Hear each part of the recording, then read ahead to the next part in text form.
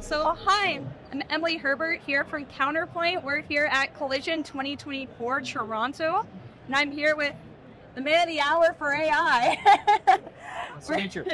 We're here with Senior VP and General Manager of Technology Planning and Edge Solutions at Qualcomm. All right. So how's Qualcomm defining AI PC and on-device Gen AI going into your new devices? So AI PCs, you can buy them in stores starting from, they were launched yesterday. There's like more than 20 different AI PCs that are available in any store that you want. From Qualcomm's standpoint, we've been on a relentless drive to bring all the benefits of generative AI running directly on device. We believe that is the key defining attribute of an AI PC from Qualcomm's perspective. There's lots of reasons for that. A lot of the experience that one has from an AI PC happens to be personalized and contextualized for what you want.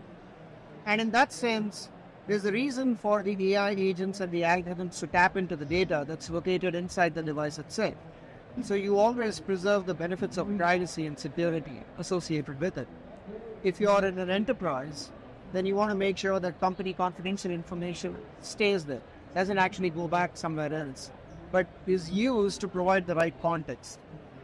The second part is that the benefits of on-device AI go beyond just privacy and going into immediacy.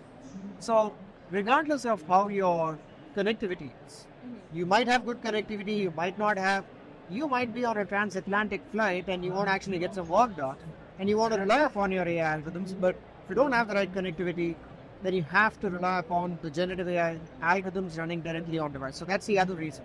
What that means is that your mileage will not vary regardless of connectivity. It's always going to be the same because you can run it on device. Opportunistically, you can use the cloud, but your main idea is to always rely upon Gen AI running on device.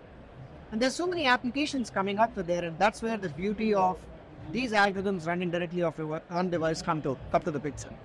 Right. So you mentioned a few benefits there. What's the potential of this on-device Gen AI applications? So continuing on PCs first, and probably it's an important one, we are beginning to see two different kinds of applications when it comes to AI, generative AI.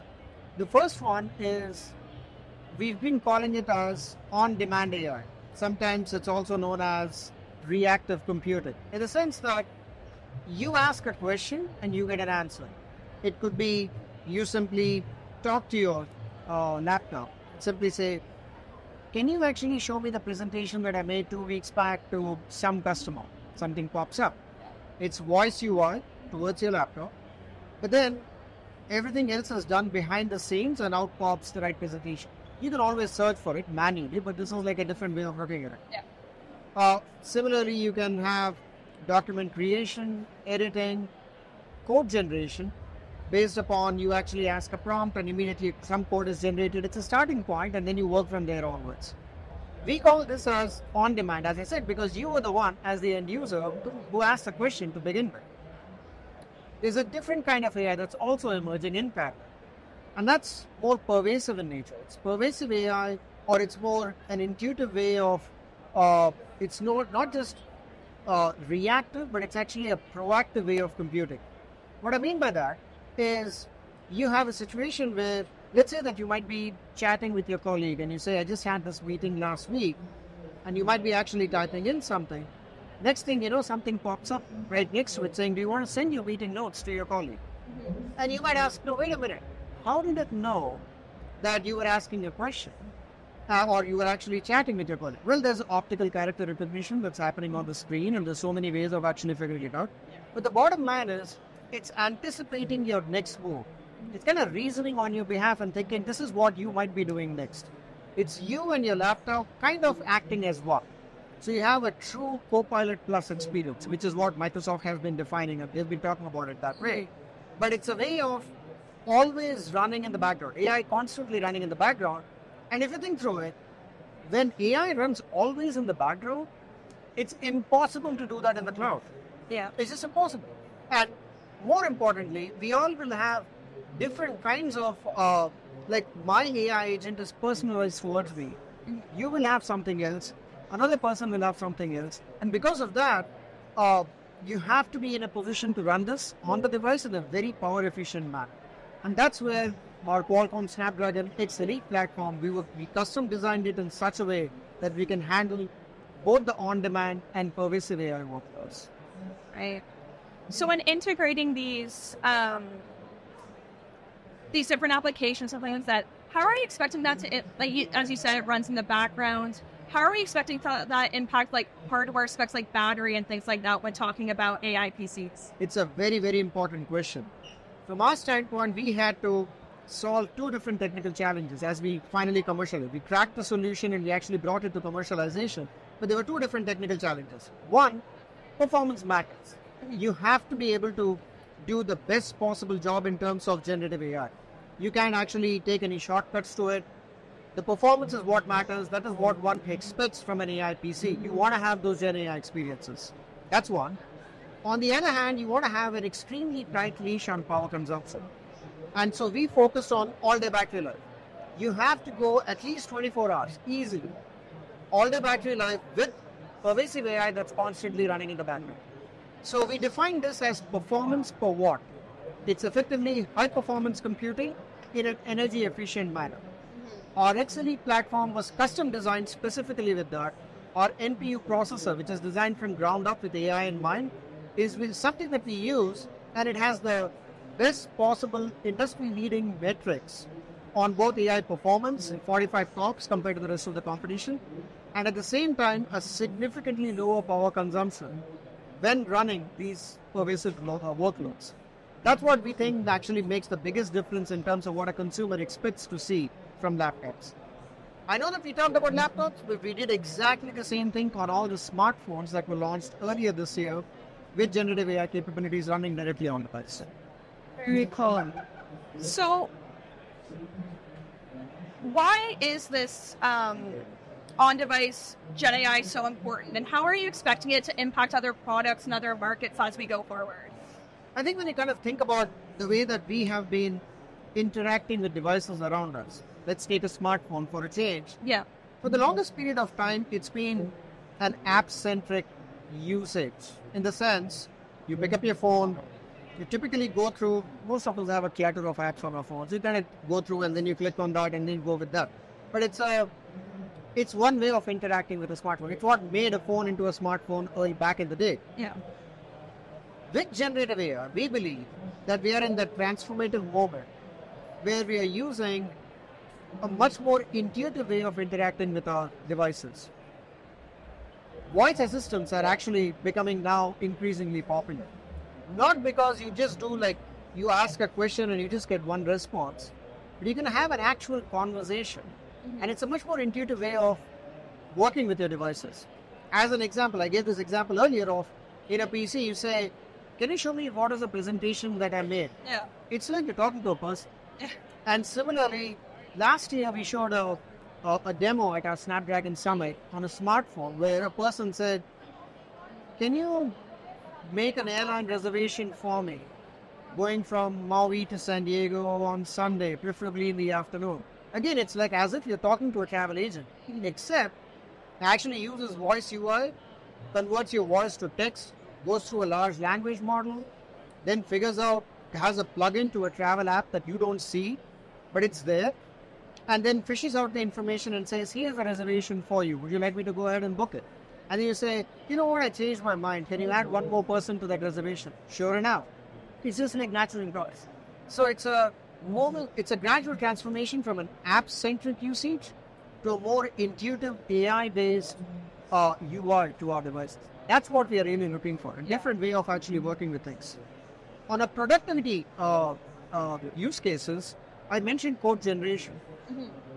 A lot of the times, like if you're in a software company, you write a bunch of code, you write a lot of code. And actually, the code is like the final step that you have. You start with some problem that you're trying to solve. You have an algorithm in your mind, and you're trying to just code along with that. So there is a portion of that code happens to be, it has nothing to do with the actual algorithm itself. It's creating the rest of the plumbing around it and making sure there's a lot of mundane tasks associated with that. Mm-hmm. using code generation, actually that things becomes immediate. Like that, your AI algorithm, your AI agent is able to create that code for you, and you only focus on the algorithm portion. Immediately the workplace productivity can go up quite significantly. So you focus on what's important, and everything else, which is a little bit more business as usual, comes in very naturally. So we expect to see productivity increase, creativity increase, when it comes to, you saw a demo on how you can, musicians, artists, content creators have significantly more tools now with AI, which are far more natural in terms of the way that they can create content. So we expect the pace of innovation to start ramping up quite rapidly as we bring in generative AI to devices.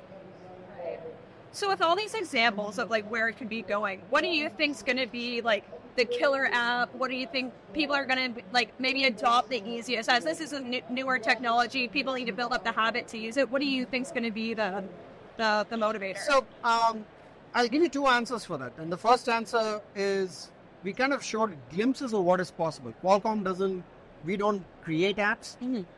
We've always relied upon, there's a really large community of app developers out there who probably can think of so many other innovative apps that you and I can't even think of. And no offense to either of us, it's just that that's their job, that's what they do. Yeah. And at the same time, what we have done is made sure that the platform is available for app developers to take the capabilities and build those apps on top of it. So from Qualcomm, we did one thing associated with it, and that is we introduced what we call as the Qualcomm AI Hub. We introduced it back in February of this year. In 3 steps, an app developer can come to the hub. The same hub is available on Hugging Face and on GitHub. You can pick any app from there, any model, AI model from there. Hugging Face has like 700,000 AI models, believe it or not. Yeah. Or you can pick from a catalog of models that Qualcomm has. Write your application. If you want to test your application on the latest device, we give you access to a cloud-native access to a device farm. You can go and test it. So you don't need to have the device in your hand. You can just test it remotely. These are physical devices. Once you get the KPIs, you're good to go and you can publish your app. Mm-hmm. In some sense, we are making access to the platforms far more frictionless and seamless. So app developers can come in with all the ingenuity that they have and bring to bear. And there's so many things that we can do with generative AI with just what even we can think of as Qualcomm. I'll give you one final example on what is the art of the possible. Mm-hmm. Earlier this year, we showed a demo at Mobile World Congress in Barcelona in February, where a person picks up a phone and there's some vegetables on a kitchen table. You point your camera to it and you're talking to your phone and you say, can you create a recipe for me based on what you see? Right. Now, if you think about it, there's a lot of things going on here. One, the AI algorithms and the AI agent needs to understand that you're looking for a recipe. But at the same time, there's one more job to be done, which is what is on the table to begin with. So you have to figure out what vegetables are there, identify them, and then come up with a creative recipe based upon that. And so you talk to it. So it's a combination of voice, there is imaging, there's a camera that's running, and then there's text output that comes back saying, here's a recipe for you. By the way, it's a pretty good one. It's not bad at all, actually. Very different way. And that is what we could come up with. So I can only imagine the millions of developers that are out there, what they can do. So I'm really looking forward to it. Very cool. Well, thank you for your time. Are there any final thoughts you have on AI? Anything you've seen recently you're excited about? If I had only one final thought, I would say, if you're still skeptical of what you can do with an AI PC, go to a store near you and check out all the devices that are out there, AI PCs powered by Snapdragon X Elite. You will like them. I can tell you that. Very good. All right. Thank you, Durga. We really Thanks. appreciate it. Thanks. Thanks.